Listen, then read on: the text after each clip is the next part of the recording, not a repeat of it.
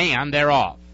Very slow start for Unswitchable, and Bangkok came out a step slow as well. Swarm Cat is showing a lot of early speed. Rose Glitter is there down to his inside, and Shotgun Sambo is a close-up third, just over a length and a half now off the lead. Gloried runs fourth. He's got 4.5 to make up in front of Original Man. Then we come back. Here is Bangkok making up ground after the slow start. Bangkok is now about 8 lengths off the lead. Okinawa's up on the extreme outside. The trailers are Unswitchable and Full Slate as the maidens string out less than a half mile from home, and a big lead now for Rose Glitter and apprentice Eliot Morales. It is Rose Glitter freewheeling into the far turn. He's got a 4-length lead. Swarm Cat is in the second spot right now. Gloried runs along third with 5.5 to make up. Then we come back to Bangkok, Original Man, Okinawa. Here's Unswitchable getting involved from the back of the pack. Unswitchable is starting to make his presence felt, but he's still got about 8 lengths to go to get to Rose Glitter. Rose Glitter comes to the head of the stretch with Swarm Cat gaining on him from the second spot.